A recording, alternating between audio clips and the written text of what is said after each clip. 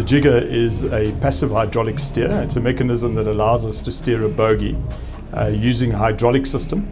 Currently that is done by means of a linkage system, which is quite cumbersome and not quite as effective. So the Jika itself uses positive and negative pressures in a hydraulic system to actually do that a lot more efficiently than what the current linkage system does. The benefits are immense.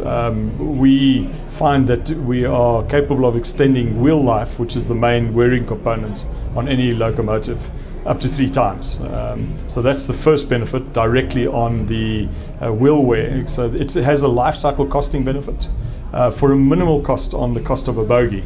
These can also be retrofitted. So although we can design bogies that immediately allows for a Jika to be fitted, it can be retrofitted.